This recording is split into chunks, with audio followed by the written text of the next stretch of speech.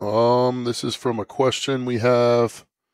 It's what is Form's process for arriving at a ballistic solution in the field, Kestrel, or hard data? Yes. The answer is yes. So, um, first off, all the ballistic programs that are decent arrive at the same solution.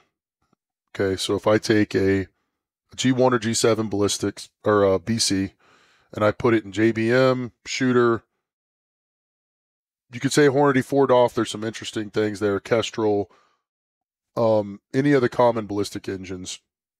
It gives me the same answer if I put in the same data. Um, I mean, there might be a hundredth of a mil, or I mean, I guess at the very worst, it could be a tenth of a mil difference at long range. But in the terminal range of hunting, say 1,200 yards, they all give the same answer. So that doesn't really come into effect, right? Whether it's a point mass solver or whatever the solver is, they give the same answer / they give good data. They're usable. Now you can use CDMs from Applied Ballistics. You can use custom drag model. You can use the Ford off with Hornady and their actual bullets, etc. It doesn't really matter. They all can be used. Don't get lost in the axle around that.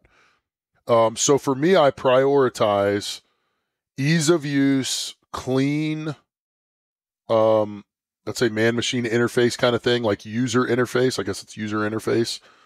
That needs to be clean, concise, and quick. I also have a complete backup system, so if I lose electronics, I still have a way to shoot. So, kind of let's go through like Kestrels. So Kestrels are common. You need a weather meter, so you need a wind meter. You need a way. Well, I guess you could start it this way: is you need a way to measure or come up with a correct enough environmental condition that you're in, a way to measure or come up with an answer for wind call, wind speed, and you need a way to give you the answer for elevation corrections and potentially wind, and see what your impact velocity will be. And then for me, I put on the end of that, I need a way to have a pretty solid understanding of what my first round hit rate will be on this condition on this target and second round hit rate. Okay, so for weather data, the most common thing is a Kestrel, and they work fine. They work great. They work great as a weather data station or station meter, and they work great as a wind meter. I do not like them as a ballistic solution because they're slow and the user interface sucks. And I commonly get told, well, I don't need them super fast to go through the table or whatever it is.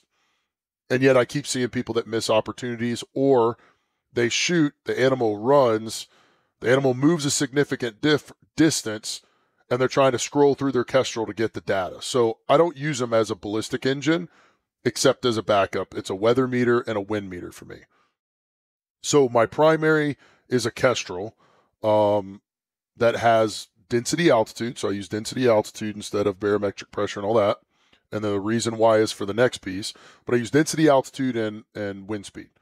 The nice thing about a Kestrel is you can spin it and reset it. So you don't have to let it like acclimatize to ambient conditions if it goes from a warm tent to outside, or, warm, hot truck to out in the weather or whatever. The bad thing about a Kestrel is the battery life is a little bit short.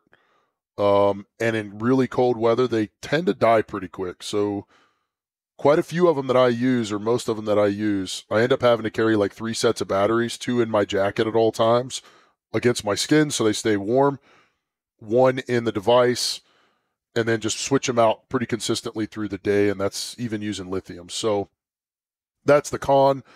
Brunton made one called an ADC Pro that I actually preferred. It did density, altitude, wind speed, temperature, all the things we need, plus it had an alarm clock on it. And it lasted for over a year on a single battery, and you didn't turn it off. It just ran constantly. So I really liked that. The problem with it was it took a few minutes to acclimatize to ambient. You couldn't just spin it and get it to reset. And they had some quality control issues or whatever. They weren't super durable. Some worked for a while and some broke, started malfunctioning within a couple of months of use. So my electronic method is a Kestrel for density, altitude, and wind speed. Then I have a backup paper density altitude chart. And all I need for that to get a no kidding usable, when I say usable, I mean sub 1/10 of a mil or less error in my data, is my actual elevation. You can look at a map and guess at it and get close enough, and the actual temperature. Then you use that chart and you go up the line of like actual temperature to your actual elevation, hit the line, move to the left, and it tells you your density altitude. So there's my non-electronic backup means. And so I just check DA like once a day, in the morning or in the afternoon, unless something significant happens. So I got electronic, got a backup. The next is the weather, the wind speed. So I got the electronic is the Kestrel. The backup is I'm just constantly using the Kestrel to calibrate what a 2, 4, 6, 8, 10 mile an hour, whatever wind is that I see, feel, and hear. So that's just a training thing on my end. Ballistic solution. So for ballistics, again, the Kestrel is not what I use because it's slow and it's a really silly interface they have. I use I use them all. I primarily use Shooter by Kennedy because what I see with people when we use all these different apps, this is the cleanest and the one that if people don't touch it for 6 months, they still remember how to build a profile, how to make it work. And at least on an iPhone, it's really clean to get the information in the table, that your drop table built into it the way you want. You can use density, altitude, etc. So I do that. And then what I do is I check my density altitude for the average that I'm going to be going to an area or when I'm hunting. And unless something changes drastically, you don't have to change it day to day, just check it. But I build the table and then I screenshot it. And then I make that screenshot of the table. I scroll in and out until the size is what I want, usually from like 400-ish yards to 900. I make that my lock screen on my phone. So just click any button on the phone, the table comes up. You can give it to somebody else to call your data, whatever. So that's what we all do. We build our table in Shooter app or the app.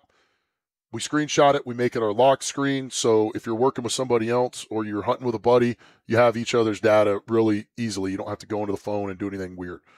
So that's the primary means of electronic ballistic data is I actually don't put in the inputs right then. Let me back that up. That's the primary means for an app. But I don't put in the data like the shot right then because I've been updating it, every day, or if the weather really changes, twice a day. If it's past like 800, 900 yards, yep, I'll put it in the app and actually pull the exact density, altitude, and all that. But using those two things, the density altitude chart and the app, you're within 1/10 of a mil everywhere I've been in this country by just, this is the elevation I should be at within a 500 to 1,000 feet. 1,000 feet works. And within like 5 to 10 degrees on the temperature, you're within 1/10 of a mil at 800. So that's the primary app. My primary method for getting my data is ballistic range-finding binoculars. Other than the rangefinder, laser rangefinder itself and scopes that work, probably the laser range-finding bino has been the greatest thing to increasing kill rate or being able to kill something on demand at speed. So my primary is ballistic range-finding binos. They have their own issues with ambient and acclimatizing and all that. Then it's the hard data, the phone, the Kestrel, etc. On the other side, on the non-hard data, the backup. So I have my density altitude chart. I use mils, so using like quick drop or quick gun, average gun, good gun, bad gun, or knowing the exact correction factor for mils. I would say probably when it's sub 600 yards, doing it in my head accounts for the vast majority, at least 75% of shots, maybe more. And that's for me and anybody I hunt with. So a quick version of that is like an average gun, like a 6.5 Creedmoor in average conditions, 0 it at 100, it's 1 mil at 300, 2 mils at 400, 3 mils at 500, 4 mils at 600, or very close to that. So it's basically the first number of the range minus 2. So if it's 500, it's 3 mils. And then the second number of your yardage becomes your decibel. So if it's 532, you round it to 530 down, and it's 3.2 mils elevation. And then there's a correction factor. A good gun has 0.5 less than that, and a bad gun is add 0.5. That maybe we'll do one just on that. But that accounts for the vast majority of shots under 600, is just off the top of my head because it's sub 10th of a mil error, and I don't have to look at any phone. So as I said, I'm prioritizing. It's got to be correct, but I prioritize speed and durability of this. And part of that comes not using a bunch of brain power and getting into a device and punching this all in. Any kind of thing, if you do that under stress, you're more prone to error, and I don't want that. So quick drop based on density altitude in the chart, or quick math, ballistic range finding binos, Kestrel for the electronic wind meter, and weather station for atmospheric for density altitude. Then I have a backup chart of density altitude. And I think we just came out with them, but I carry a chart, depending on the gun, it'll be in every 2,000 foot density altitude. So 2,000, 4,000, 6,000, 8, 10, or it'll be in 2,500, 2,500, 5,000, 7,500, 10, or whatever. And it's just like, a little card that's got your data on it that goes, 100-yard increments to 400 or 500, then it's 50 yards after that. And so if I look at my density altitude chart, everything goes wrong, all the electronics die. Pull out density altitude chart, it tells me it's 6,900 feet density altitude. I've got a density altitude chart for 6,000, and I got a density altitude chart for 8,000. I pulled a 6,000 density altitude chart. That's now my drop data for that gun. Then the range without the electronic means. This is not why you use a mil reticle. That's not the primary use of it. However, every once in a while, having a mil reticle and being able to do quick range, right? So I basically have brackets for 18 and 36 inches on the gun of telling me what it is, right? So I can look at my reticle and go, oh, an elk from back to chest is between 3 and 4 mils big.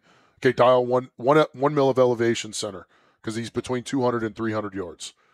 So that's kind of is. It isn't a super long range thing, but it can definitely. The last instance we needed it, we thought the elk were at the same range. We had just killed another one, which was 400 and something. Snow blew in. They moved a little bit. It looked like they were at the same range. I quick milled it with the reticle, bracketed it, and knew that it was between 250 and 300. And the guy killed the elk quick, and we would have shot really high or over that elk had we just guessed, because the blowing snow, we couldn't get our rangefinder to work. So, Kestrel for a weather meter, density, altitude, wind speed, that's what I use it for. Bino, laser range finding binos for primary data. Shooter app on the phone or whatever app you like. Screenshotted for the current conditions as the lock screen. And then I have a backup density altitude chart and a density altitude like dope cards for the gun that stay with the gun. You can put them on the binos too, but it stays with the gun. That's how I do it. It's based on, getting good, correct data, but then reliability and durability. And I want some, without making it ridiculous, I want backups to the data. So if something goes wrong, snow failed, I drop my binos, the Kestrel breaks, the batteries die, whatever, I am still able to come up with an acceptable solution for shots. Okay, I think that answered the question. If not, let me know.